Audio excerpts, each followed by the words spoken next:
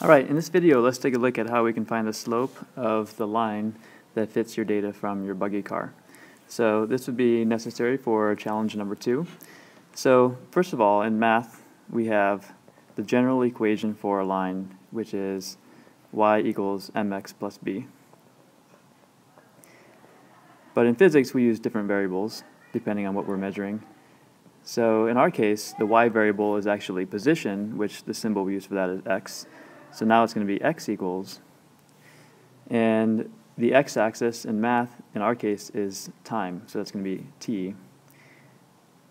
And the slope of our equation is going to represent the velocity, how much change in position there is divided by the time.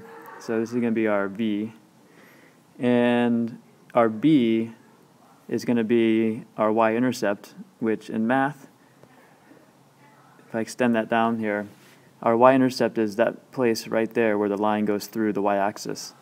And in our case, we're going to give that a name. We're going to call it x0, which means x at time 0, or initial position. And the reason that we have to come up with an equation for this line here is that I'm asking you to use your data to extrapolate out how much starting distance you would need when you're going off of the graph, further out than your data. Hey, Christian. So our main goal here is to find the slope.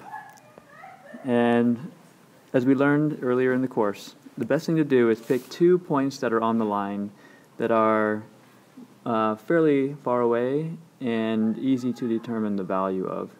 So I'm going to take this point right here, because I can see that this is a value of, we're going to say that's 80 centimeters. And I can see that by going over to here. And I can also see that it is 5 seconds. So we're going to call that T2 5 seconds.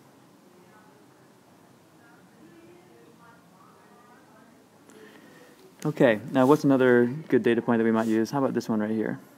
I'm picking that one because it's occurring at an intersection of the grid lines. And so it looks to me like this one, we'll call it x1, equals 20 centimeters. And the time for that, T1, is 1.5 seconds. So to find our slope now, we're going to do a rise over run. Slope equals a rise over run. And the rise is going to be the change in x. The run is going to be the change in time. And the change in x is going to be the difference between x2 and x1, because that's how you calculate the change of something. Subtract. And we'll have T2 minus T1. Okay, let's go over here and plug some numbers on the left side. x2 is 80. x1 is 20. And that's going to be in units of centimeters, divided by T2, which is 5, minus T1, which is 1.5, and that's going to be in seconds. If I wanted to do this more carefully, I would say 5.0 to represent the fact that I'm measuring to the nearest tenth of a second for each one. And continuing on over here, that would mean 60 centimeters of travel divided by 3.5. See if we can erase that. Divided by 3.5 seconds. And then what is that? Let's do a quick calculation. 60 divided by 3.5 is 17.1. My calculator actually says 17.14, but I'm going to round that to 17.1 because the numbers that I have here are not too much greater precision than 3 sig figs. And the units would be centimeters per second. Alright, so what I just did is I found the speed of it during this point here, along here, when it is going at that constant speed. Now, you can see from my graph that it took a while to get up to that constant speed. And so I'm going to say up here, v equals 17.1 centimeters per second. Okay, so finishing this off here, I'm going to scroll up finishing this off, what is our equation for this line? I'm going to do it in red.